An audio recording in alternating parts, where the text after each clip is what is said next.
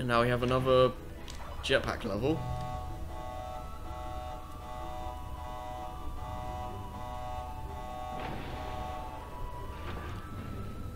Alright. Oh jeez. Alright, I want to make sure I don't miss any boxes here, so let's go back. Just to be safe. Alright. Yeah, because this one, in the Sea Sprain run, I remember missing like some boxes like countless times. And it was just really stupid. They aren't even that hidden. It's just the fact that sometimes you just forget to look somewhere. Sound of the spin just kind of went away for some reason. Alright. Okay, that was a bit too close. Alright. Yeah, we're not gonna get to 99 before we finish the game. I'd like to do that, but yeah. The only way we're gonna do that is go back to previous levels, and ain't nobody got time for that. So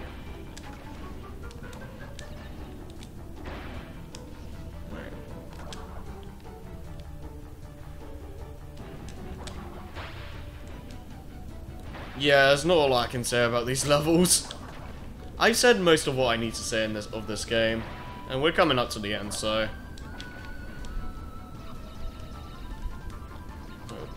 thankfully these levels aren't too long, so you don't have to worry about putting up with a weird control setup for too long.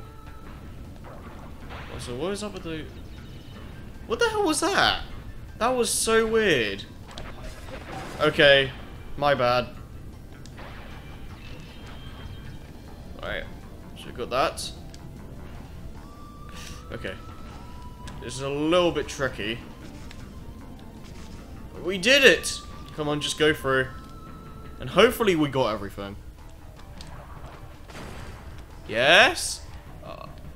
That's what I'm talking about. That's why this level can get annoying.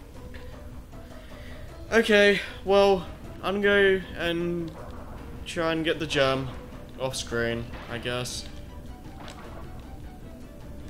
Okay, now we got it. Oh man. Yeah.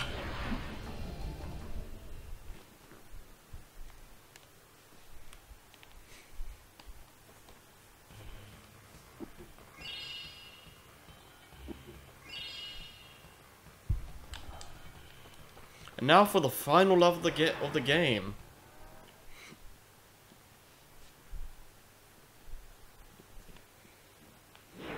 Alright. So it's another one of the space station types of levels. And going back to what I said about the whole the whole thing with engine and all that. I guess one conflicting thing about my theory or whatever would be the fact that one of the levels isn't in the space station here, and I guess that would be a good enough reason for engine not to kill Crash or something. Maybe he was just like, I don't know, maybe Engine was secretly jealous that Cortex was letting Crash do all this stuff while Engine was just kind of twiddling his thumbs. It's a possibility, but I kind of doubt that. But yeah, this is a interesting little type of secret gem path that's used to get... I don't know if they use it in Crash 4, but they definitely use it in Crash 3 again. It's basically just the ultimate platforming challenge with all the colored gems needed to be able to get through all of it. And I think it's a nice little... I get not necessarily a reward, because it's one of the hardest platforming challenges, but I don't know, I think it's a nice little bonus in a sense, because you got all these colored gems and you you're, I guess, rewarded in a kind of rewarded in a sense for getting all of them. And yeah, that's all the purple gem is used for, just that one platform to get the gem. Which is a little kind of funny, but yeah. At least it's used for something. But yeah, the reason why I keep killing myself when I get a gem or something like that, it's mainly to speed things up, because if we go through that area there, we would have went through the level, like went through a warp essentially, and then we'd have to go back and enter the level again to get the other collectibles. So it's just a lot quicker, and it's just a lot quicker to just kill yourself, really. Not in real life though. Don't try that at home. Because seriously, we don't want more. We don't want some like emo kids or teenagers running around, or more than we do, more than we already have.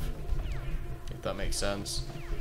I'm bad at wording things sometimes, as you'd probably know by now. Alright. Ugh. Alright, we don't have to worry about doing any other crazy objectives or anything now. We just had to not die like that. Thankfully the checkpoint was right there, so...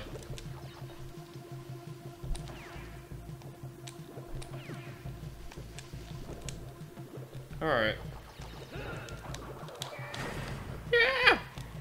I like how the screaming is just interrupted, like, it's a bit, like, creepy, in a sense.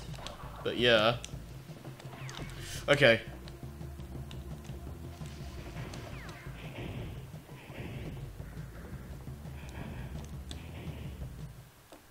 Alright. So, final bonus. Let's do this. Okay. Yeah, I thought so.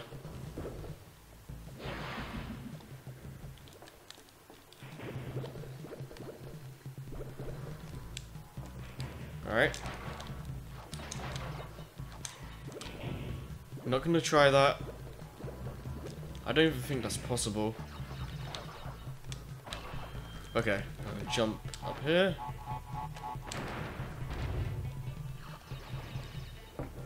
Oops.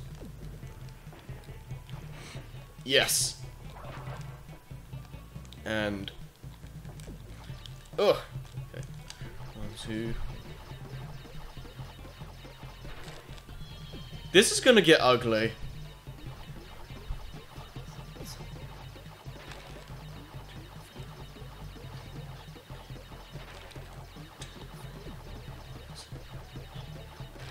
Okay. I don't care about all those Wumpa fruit. That's basically asking for a death sentence. Alright. Oh! And because I don't want to deal with it. Okay, I kind of failed that. Because I got hit anyway. But, yeah, I tried using the Z-axis to avoid that. I'm gonna try it now. Do I want to risk? Oh, let's try it. Yeah. Hee hee. But I guess one thing to bring up is that I like dying, I guess. But oh come on, what was that? But one thing to bring up, I was way too fast on that. That the these little like whatchamacallem, shrink lasers, shrink beams. I don't know.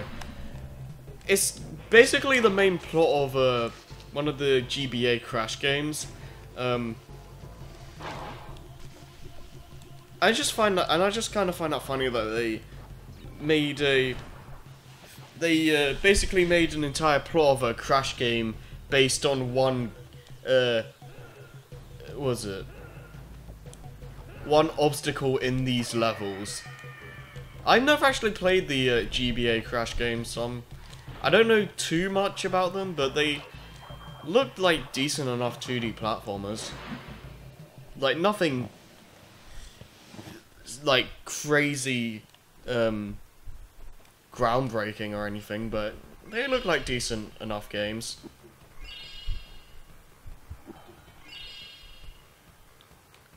And final Crash Dance.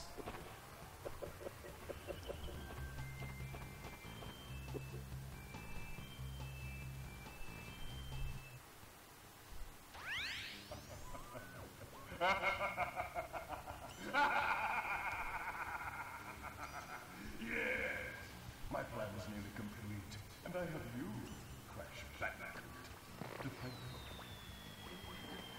Engine, what's happening? What's that? He's giving our signal. Crash! Cortex isn't going to use the crystals to contain the planet's energy. He's going to harness the force and use it to power the super Cortex vortex he has built on his space station. One blast of the ray will cover the entire world, turning everyone into Cortex's mindless slaves. Crash, don't let him have those crystals! Engine, you fool! She's telling him everything. Ah, yes. We're back now. Pardon the, interruption. Crash. Bring me crystal? Yeah. Yeah, you want me to bring Crystal from Star Fox, so I'll just play Star Fox Adventures, I guess. Even though a lot of people hate that game. I can't really comment because I haven't played it yet. But yeah. Either way though, there's really a lot to this boss. Basically, you're on a jetpack. He doesn't try to attack you himself. There's actually nothing that can kill you in this boss. Basically what you want to do is just go reach out to him, and so you'll basically at some point you'll be closer to him, and that's when you want to strike. Nothing here can kill you, not even the mines, and you can spin everything out of the way. So all they do is just slow you down, and the only way to lose is for Cortex to escape, pretty much. So just beat him in time. That's all there is to it, and he's done. Yeah, it's not really satisfying. And that's it. But we did get the gems, so it's not over just yet. And hi, Crab from Crash 1. And what about the Cortex vortex? It's still up there.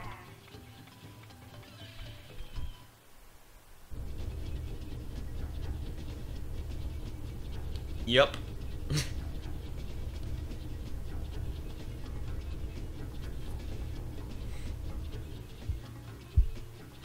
Yeah, now all credits are gonna play, but like Crash 1, we're gonna have 2 sets of credits, and yeah, I don't think I want to put you guys through 2 sets of credits, so I'm just gonna cut right back to the warp room. So I'll just see you guys there.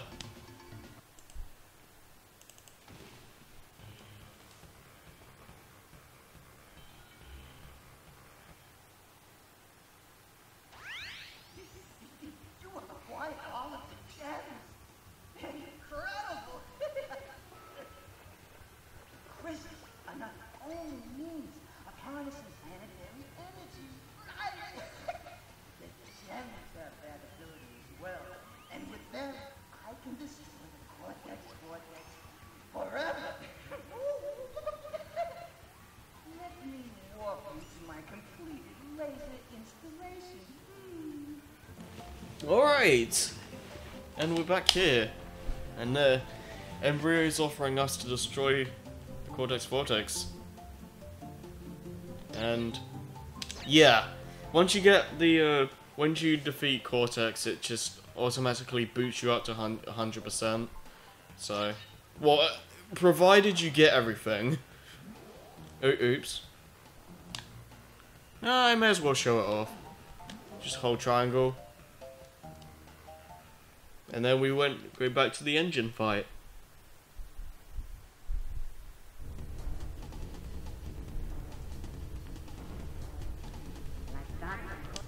Yep. Okay. Just wanted to show that you can do that. Look at his face, man. Alright. Anyways, though, let's go back up. So yeah, if you want to get to the secret ending, just push up like normal. If you want to fight Cortex again, hold triangle. So, yeah.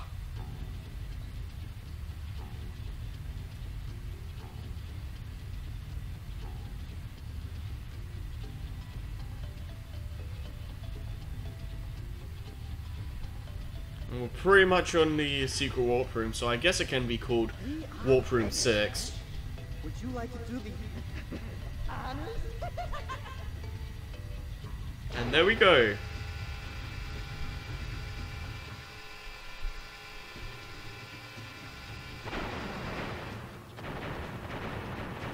And that's it.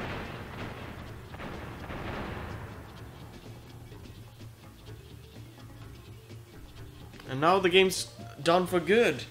So, just to wrap up some final thoughts here. I really enjoy this game.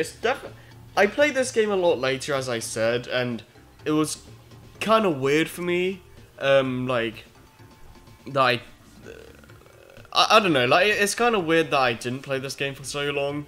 And it's definitely a massive improvement over Crash 1. Like, there's the control, just everything with the controls is 1,000 times better than Crash 1.